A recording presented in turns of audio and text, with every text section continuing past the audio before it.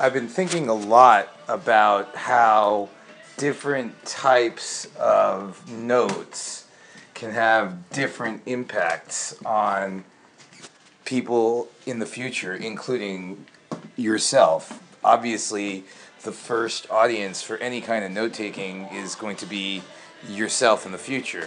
I just wanted to take a second to brainstorm out these thoughts. So when you or anybody types a bunch of stuff as, a way of taking notes, that's a form of encoding the brain waves you're going through or the stimulus that you're sensing from, let's say, a lecture from a professor into a form that theoretically has value to you in the future when you're studying for your test. Or, what's funny about life is since there is no test, you have to have the discipline to go back and read your old notes, which is something that I think a lot of people find difficult. So that's why TinyVox into YouTube is a real revolution for creating an external brain for yourself, because for some reason I go back and I listen to these YouTubes. Like, it's really interesting to see my thinking, and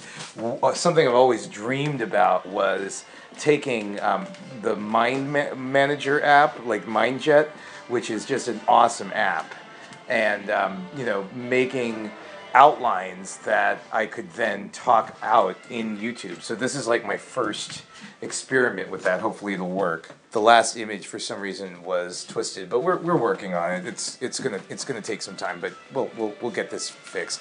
At any rate, audio is a lot easier to create. Raw audio like this, it's just a lot easier to create than typing. There are amazing new tools for typing. I'm not here to say that typing isn't incredibly valuable. Clearly, when you submit a paper for a professor, you're going to have to do some typing. But in order to just capture the ideas faster, you really ought to be tape recording them. Now, why not video record them? And why not use, let's say, just the camera app to video record them? Well, first of all, video takes a lot more space up on your iPhone. And second of all, why hold the phone up like a dork the whole time while a lecture is going on? I mean, that's just not realistic, right? So I just think that video on a casual basis is just not as valuable as it's called cracked up to be. But then audio on a mobile device, it's a smartphone. I mean, you talk into a phone call is audio. So clearly, there's a lot of typing that could go on in TinyVox. So there's this powerful synthesis of text and audio with TinyVox, and there always has been. But now we're adding this YouTube thing, which lets you take a photo as well, or you can take a screen capture on your iPhone simply by pressing the two buttons at the same time. I probably ought to make a video just for that, because a lot of people don't know about screen captures, believe it or not.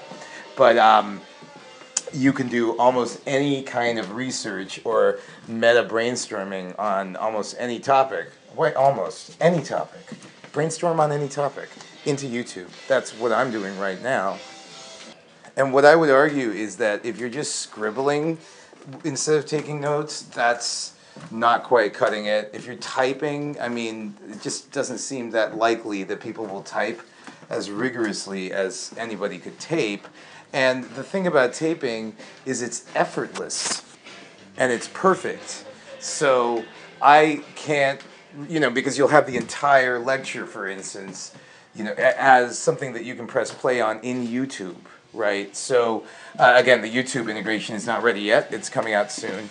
But this is like a demo of what you will be able to do, hopefully by the time you hit school. So please spread the word about this. I think TinyVox is going to change the academic experience completely. Spread the word.